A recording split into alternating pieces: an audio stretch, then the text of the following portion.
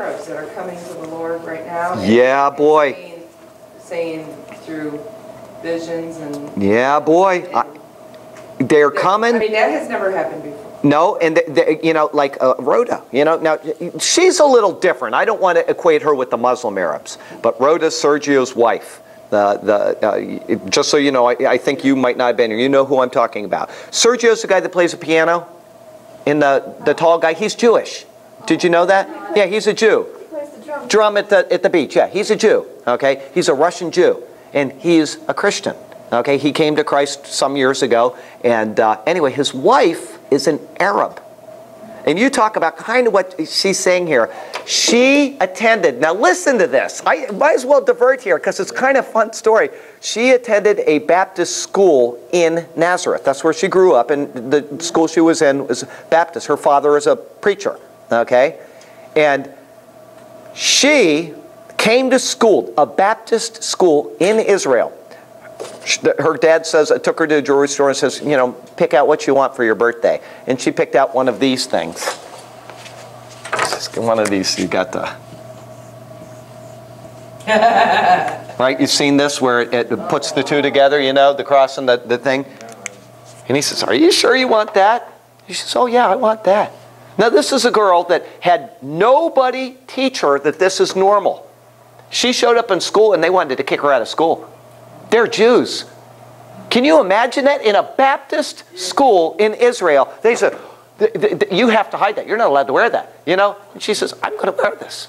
And either her mother or father, one of them stuck up for her, and that was that. But anyway, the whole point is, and it might be the cross down, I don't know, whatever it is. Anyway, it's like that. It's a symbol kind of like that. But anyway, she, just out of the top of her head, decides, I'm going to be a friend of the Jewish people without anybody ever influencing her in any way. You see what I'm saying? This is happening. These kind of things are. And so what did she do? She is at I think a church meeting or something, and Sergio shows up, and oh, he's handsome. You know, I don't think she knew he was a Jew. Maybe she did. But anyway, he's handsome, and he fixes computers. Well, her computer had a little problem, and she needed to get it fixed. You know, and she kind of worked it all out. Well, eventually they got together, and I'm going to marry him. And do you know that they don't know anybody, ever, none of them, that knows an Arab that is married a Jew over there. They are like the first. This would be like the first white guy marrying a black girl or a black, whatever. You know what I'm saying? Like when William Shatner kissed Uhura, it was the first white-black kiss ever in history of TV. And everybody freaked out. And one guy wrote Jim Shatner a letter, and he says, well, boy, he says, if a good-looking young man like you could do it, he says, I guess it's okay. So, I mean, it changed perceptions, that one kiss on Star Trek. But this is the equivalent. These two guys getting married over there. This is just so funny, I have to tell you this. She had like 800 of her family members show up. Arab families do everything together. Everybody's in everybody's business. They're just, you know, it's a very close-knit society. 800 some people showed up for their wedding. 3 from Sergio's family showed up. A little disproportionate, huh? And 2 of them flew in from Russia. Only one person who lived there showed up for his wedding. Can you imagine the step that they took? But the amazing thing is that so many of her family showed up. You know what? They did. You know, well, I guess they figure, welcome to the club. But, you know, I think it was the father didn't want Sergio marrying her, right?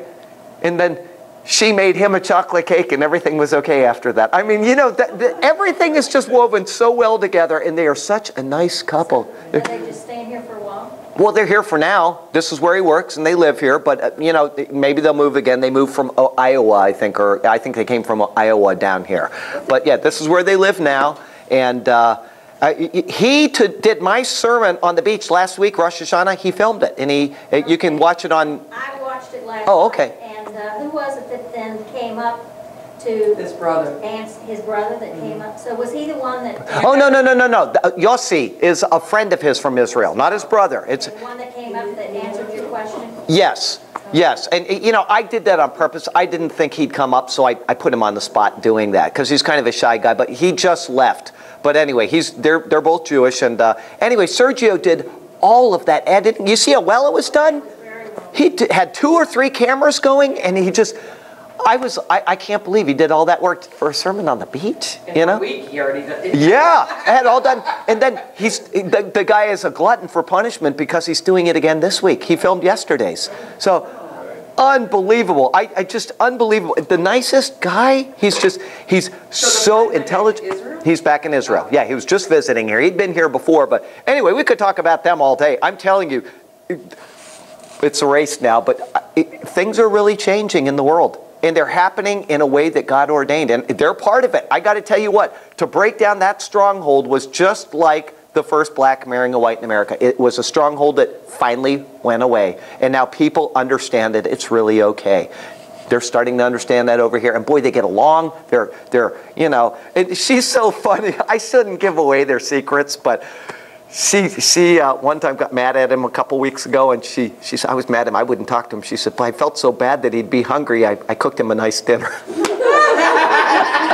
they are really, please don't let this go out. I mean, it's going to be on YouTube anyway, but they are the most special 2 people. If you get a chance to just introduce yourself and get to know them, you can't help but love them.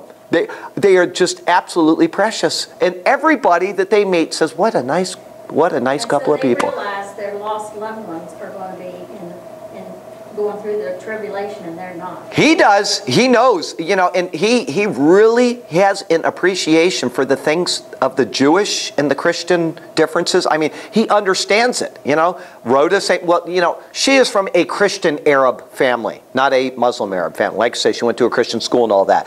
But so I think it's less on her, but she understands this situation fully, that the Jewish nation has to go through this. And Sergio, he asked some questions, and I sat down and we went through it together.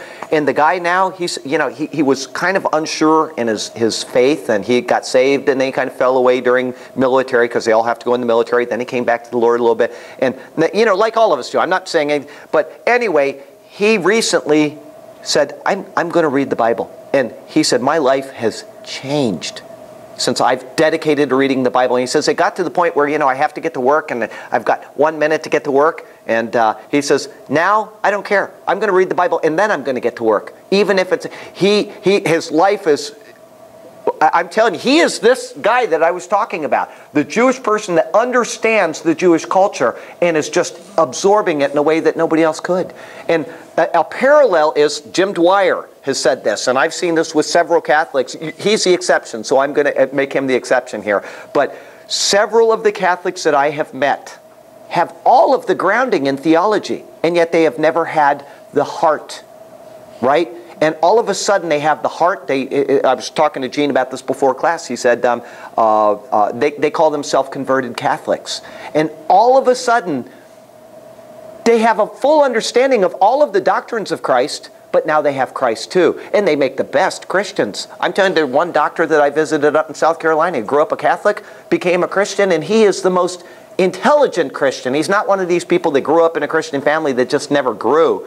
He went from understanding the doctrines to becoming this almost theologian overnight. It's amazing. So, and same thing with the Jewish people. Just when they come to Christ, wow, the olive tree is grafted in. We better get going so we can stop on a logical place. Where are we right now? 29. 29. Okay, well, we can go a couple more. That's a paragraph, but we'll go.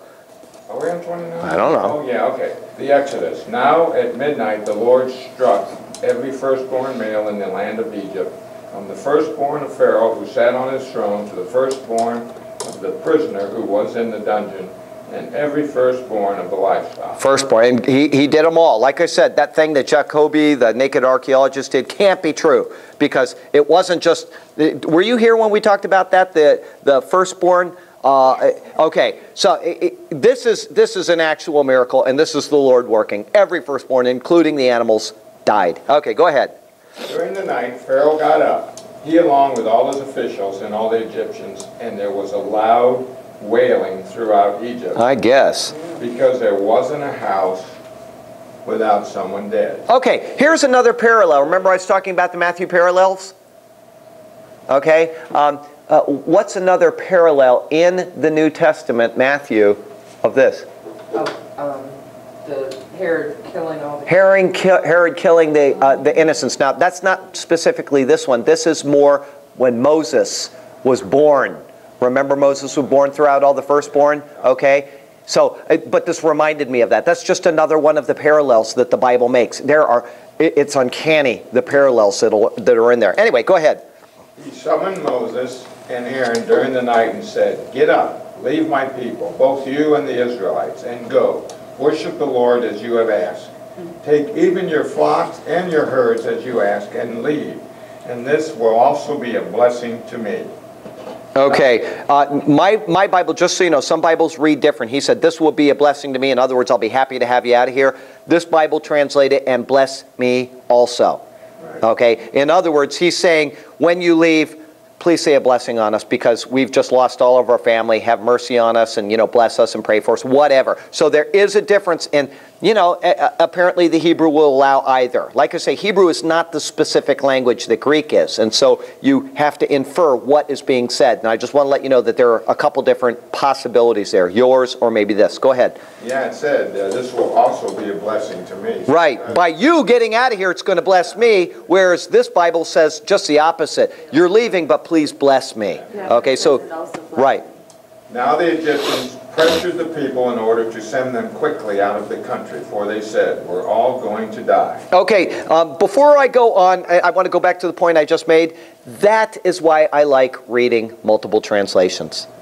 Right there, what we were talking about. Because we wouldn't have had that discussion if we all had the same Bible. If we were all sitting here with the King Jimmy reading that, well, that's true. We wouldn't be knowing that there are variant possibilities. We'd be saying, well, this is all there is. And when you have different translations, it gives you a fuller understanding, or at least it allows you to question which is right, which makes more sense, why would a translator pick this over that, and that all goes into Bible translation. Anyway, then he says, it's kind of funny what they said, "Go on, get out, because we're all going to," they really, if the firstborn is dying, maybe they think everybody's going to die pretty soon. Go!